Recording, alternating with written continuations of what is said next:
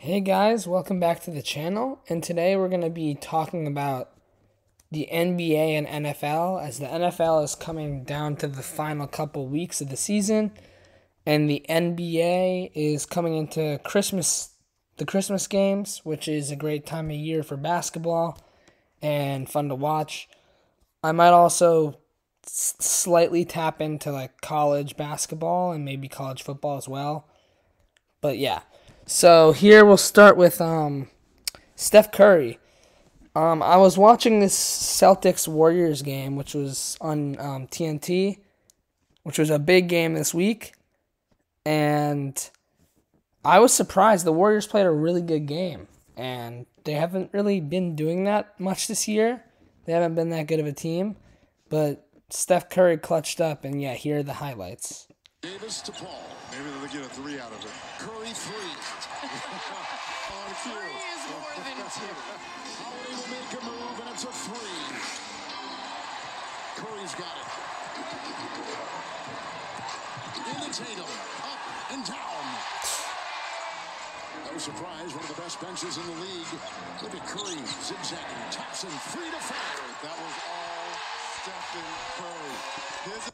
Oh yeah, also Clay also had 6 threes in this game. So the Warriors duo is back. Like they're both playing pretty well right now. And the Warriors they could make some noise later on the season. I don't know how good they can be this year though, but it's also a little too early to tell. But yeah.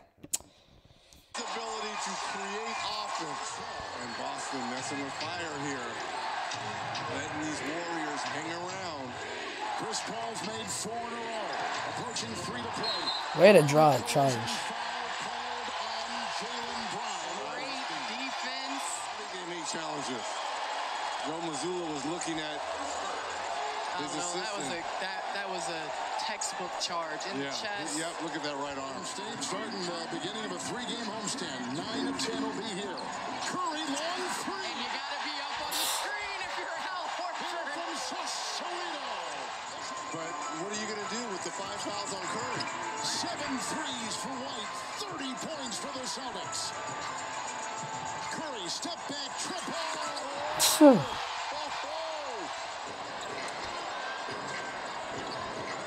Curry down the lane. Timeout Celtics.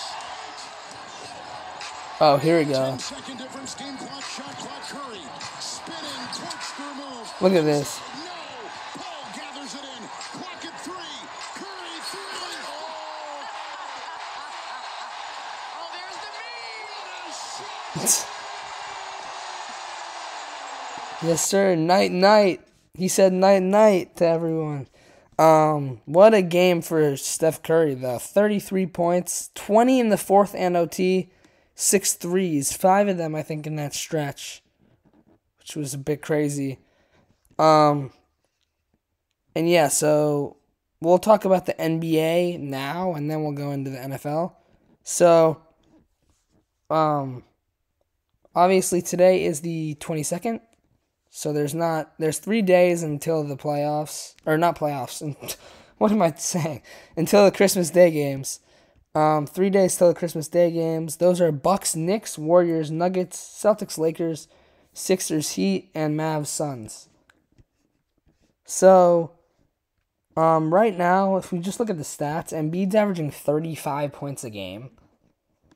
And obviously, right, the people want to give Jokic the MVP, right? Jokic is a great player, but, like, Embiid's actually having a better season than Jokic this year, like, by a good amount, actually. Well, not a good amount, but definitely a better season than Jokic.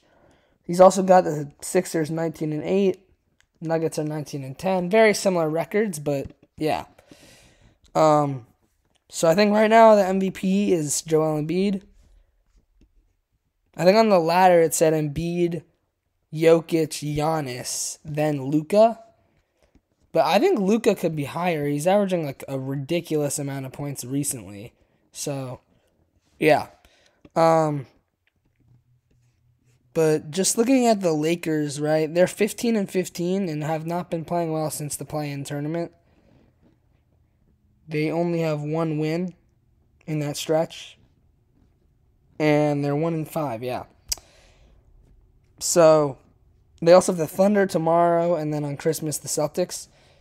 I feel like, I don't know who's going to win that Christmas game, just for this one reason, right? The Lakers play on Christmas a lot.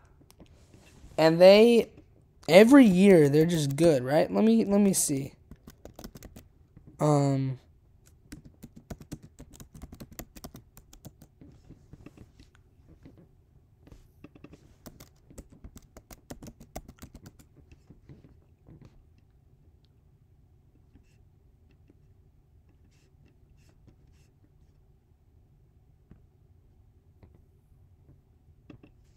24 wins, which is actually very ironic because that's Kobe's number.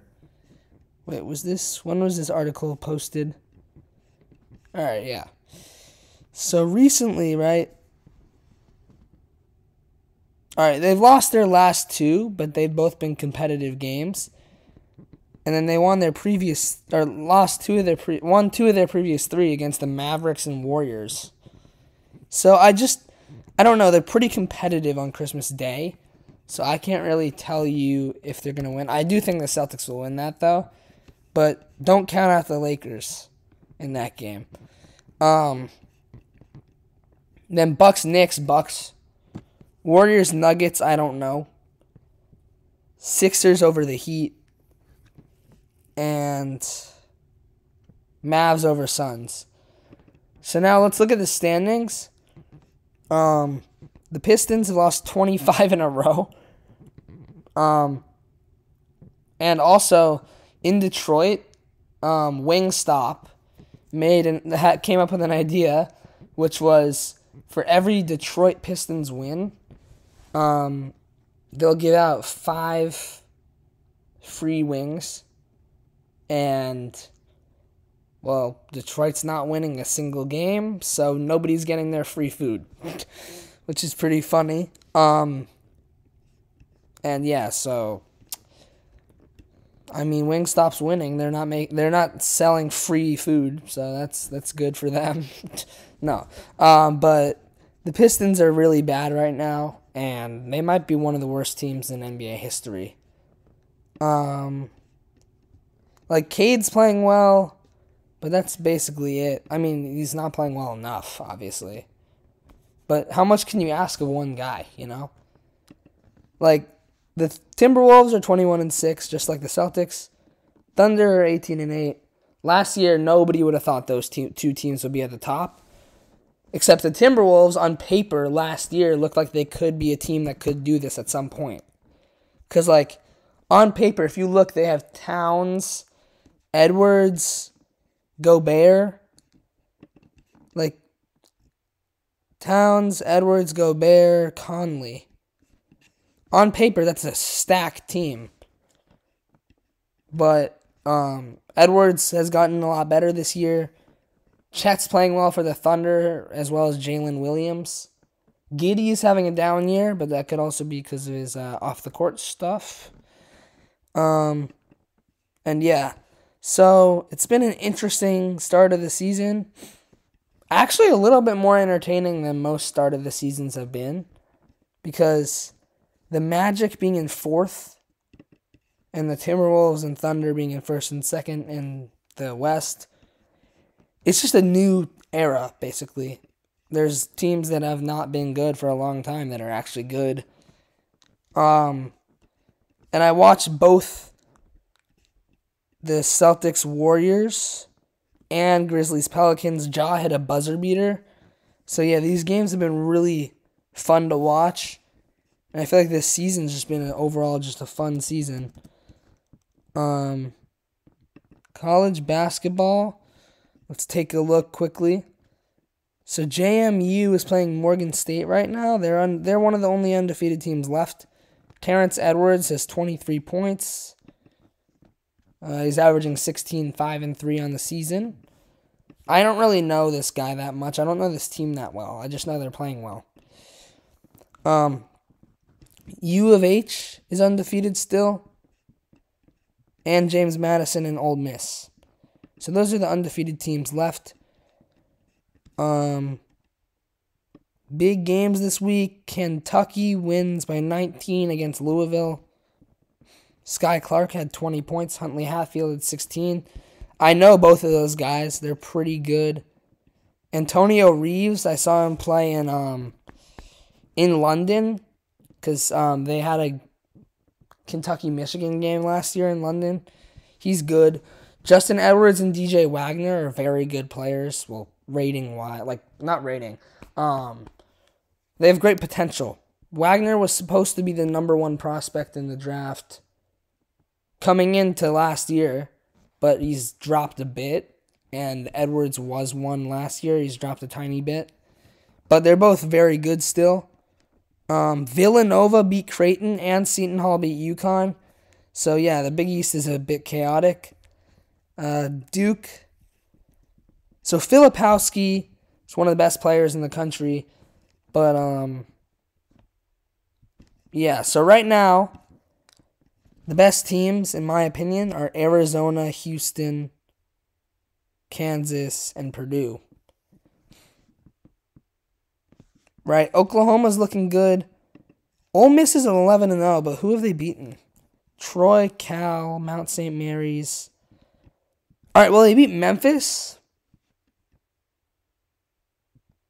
They beat Memphis. That's a pretty big win, but not enough to put yourself top 10. Because Ole Miss historically isn't a big basketball program. They've had an easy schedule this year. But still, being an 11-0 at the start of the season is pretty impressive. College basketball doesn't really get hype until, the end of January or mid-January. Unlike college football where people are watching all year round because there's less games. But, yeah. All season round. Creighton. Wait. Okay, so they moved. Or no, Creighton's a 12 seed and they lost to Eric Dixon. Who is this? All right, well, he's a good player too. He's averaging 15 a game. Okay, so yeah, we're done with basketball. Now let's move on to football. The Rams beat the Saints 30-22 in a big game last night. Chris Olave, 123 yards, 9 catches. Derek Carr, 27-40, 319, and 3 touchdowns and a pick. Shaheed with a touchdown, 70 yards. Great game for Stafford and Williams and Nakua. I have their highlights right here. But let's look at the playoff picture as of now. Scenarios too. Yeah, CBS does a good job with this stuff. So, AFC standings, we got Baltimore, Miami, Kansas City, and Jacksonville, 1, 2, 3, 4. Then top 3 wildcard teams are Cleveland, Cincinnati, and Indiana. Indiana, Cincinnati, Houston, and Buffalo are all 8-6, as well as Jacksonville. So there's 5 8-6 teams fighting for 5 spots, which is crazy. Or fighting for 3 spots. So 2 of them will be left out. Pittsburgh and Denver 7-7, Las Vegas 6-8, Chargers 5-9, Tennessee, New York, and New England out. So Chargers play the Bills this week. Bills should win that. So the Chargers should be eliminated. Here are the scenarios. So Baltimore will clinch the AFC North with a win plus a Cleveland loss or a tie, or a Baltimore tie and a Cleveland loss. So basically this week, if they want to clinch it, they have to win or tie. They can't lose. Baltimore can't lose.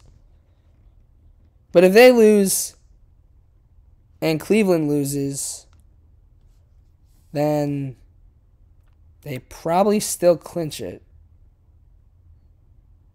Wait, no, they don't. Never mind. Miami can clinch the AFC East Division title with a win and a Buffalo loss or tie, and a Miami tie or Buffalo loss.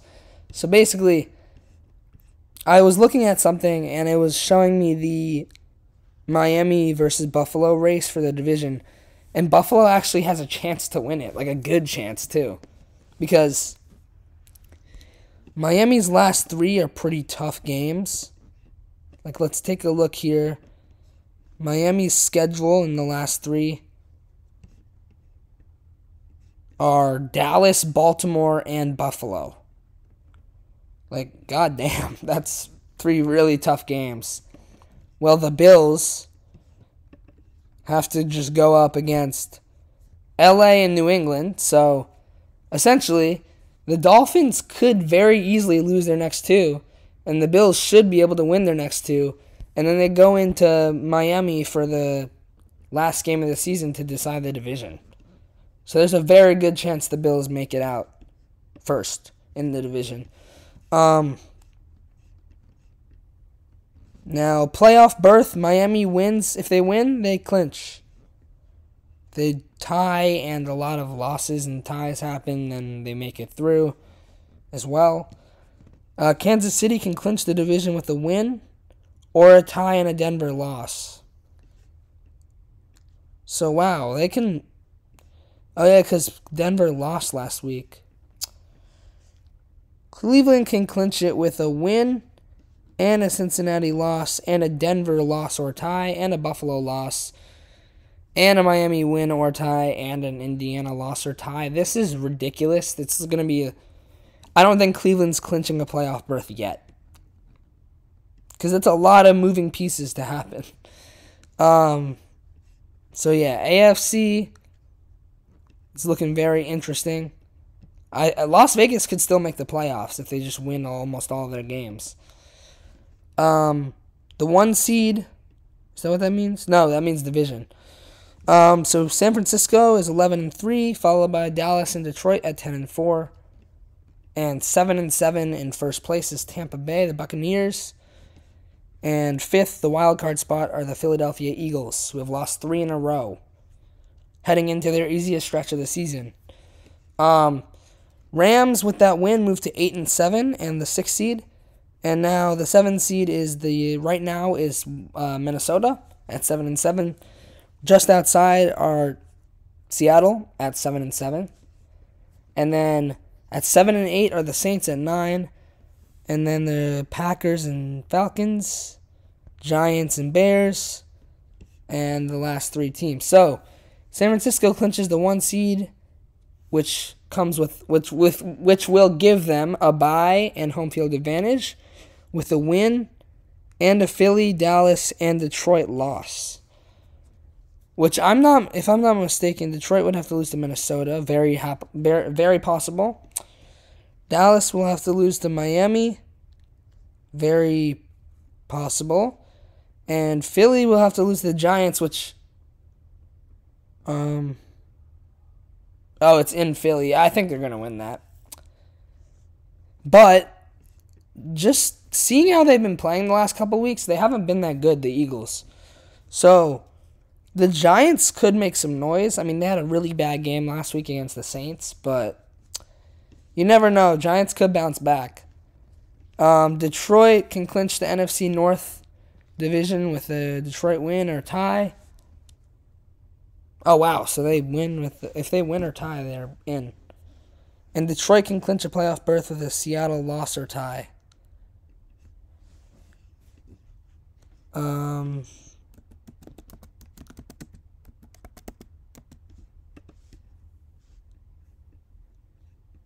Yeah, so that loss for the Saints really hurts their playoff chances. Here we go. Postseason probability. Entering Week 16. This was last week.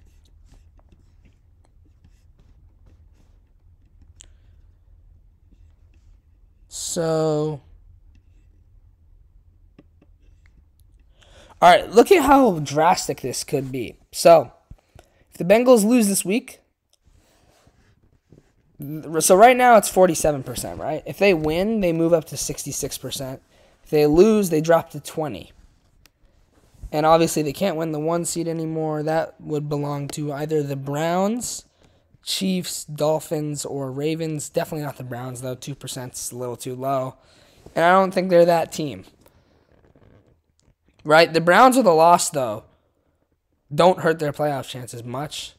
I mean, 78 is not 100, and it's 21 less than 99, which is what would happen if they won. But yeah, if you look at the NFC, yeah, let's look at the Saints here, right? If they won this game this week, they would move up to 70%. But they decided, they just lost, and that dropped them all the way down to 24, which really, really hurts their playoff chances. And then we go down here. Mathematically, the Giants have less than a 1% chance to make it. And with a win, it goes up to 2, which is pretty funny. But, yeah. Oh, and this is for division. See, the Dolphins have 73% because, well, I mean, they've been good this year, and they have a 2-game lead. However, they've got 2 very easy games, and then the Dolphins. They could easily both end up 10-6 before that game. Ravens, however, well, both of these teams have an average, schedule. And yeah. So now let's look at some highlights from the Rams game. Kyren Williams first. First offensive play of the night. Kyren the Williams running back. Is the running back. It's Cooper Kupp in motion. And here's Williams is averaging over 5 yards per carry. Yeah, actually, so he's been playing incredibly well right now. Like, the caption even tells you. So, he's had less games than almost every running back that's been good played. And he's second in yards behind McCaffrey. That's insane. He's played 10 while the rest, or 11, while the rest have played 14. Puka Nacua, that's number 17 in motion, going back and forth. A little flip here to Kyren Williams. Whew. He breaks tackles, and he does that a lot. And takes it out to the 38-yard line where Colin Sanders stops him for a game halfway through the quarter. Nice little beat on their home turf. He exploits it. All right, actually, I'm gonna. Yeah, so that's a bit of what he's done. Now let's look at Stafford because he's the quarterback. He must have had 320 yards, no picks. So he probably had a good game. Floater that's caught on the outside here by Tyler Higbee, the tight end, pulls his way down the sideline out to close to the 35-yard line in the first down. 3 different movements in the shifting in motion, and then a side-on pass to Nacua. And off goes the rookie for a first down.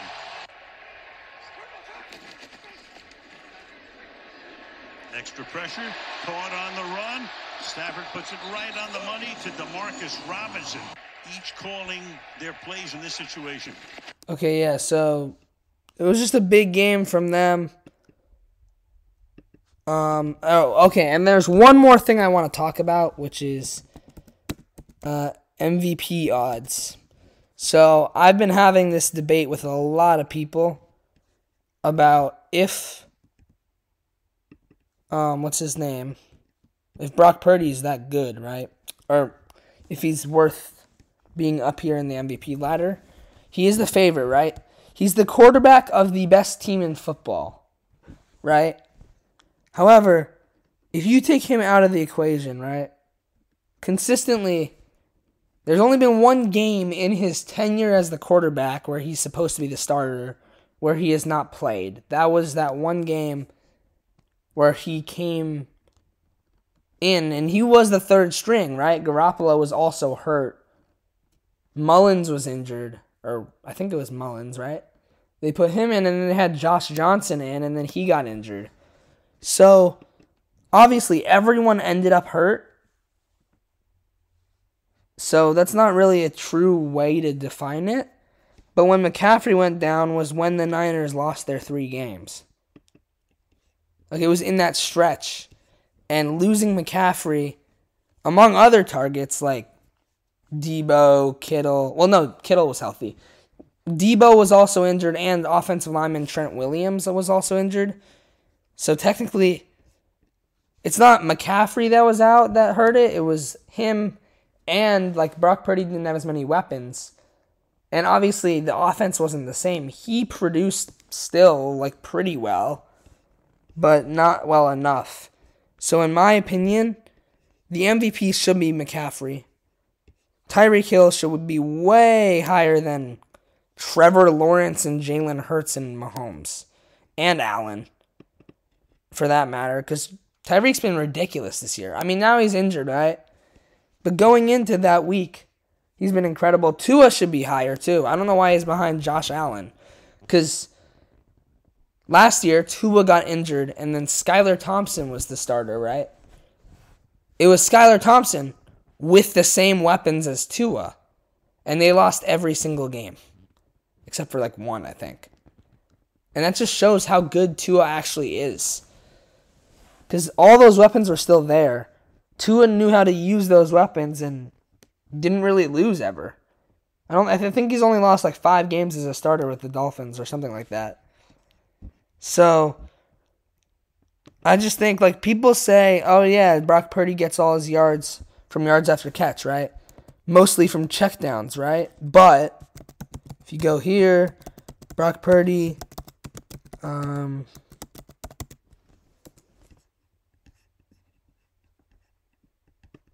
here, this is what I'm trying to find.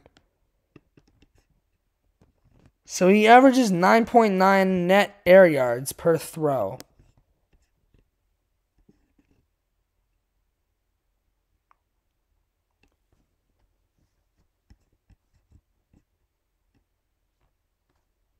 He's 9th in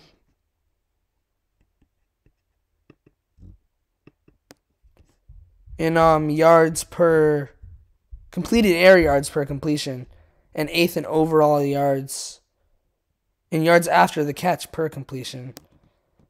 So that means he's throwing it down the field and people are beating out other players.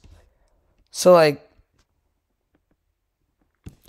people say that, yes, he has a ton of yards per catch, which is true, yards after catch. I'm not saying that his weapons aren't good, because they're incredible. However, he's also a legit deep thrower. Like, he can actually throw. Like, look, they haven't been getting as much yards after catch as they have in the past, outside of last night. That was 3 months ago. But still, like, right, this was last year, I think. This year this is this year. But, like, he's been good this year, too. And he's, I think, jumped up to 3rd in yards per completion. Like, net air yards. And I think that begs the question, like, is Brock Purdy elite or is he not? Like, I think he is. But I also do know that, like, look, McCaffrey's top in yards total. Purdy has the most passing touchdowns. That doesn't mean that, like, if Purdy has the most passing touchdowns, that does mean that he has to be also slinging it. Like,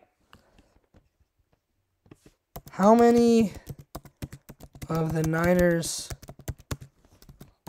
touchdown passes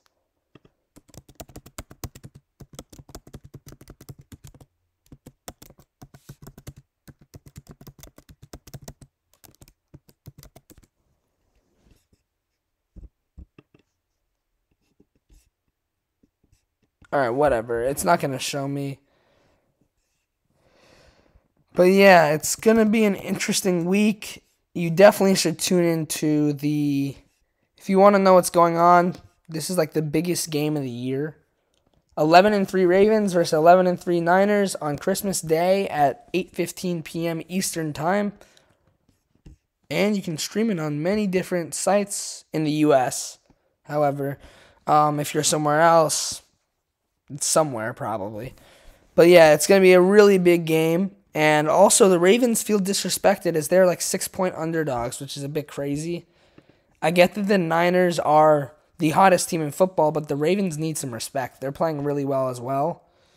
And yeah, so thanks for watching, guys, and I hope I'll see you next time. And give me some other ideas in the comments if you want me to do another like sports recap video or like talk about a specific topic. Like, what do you want me to do?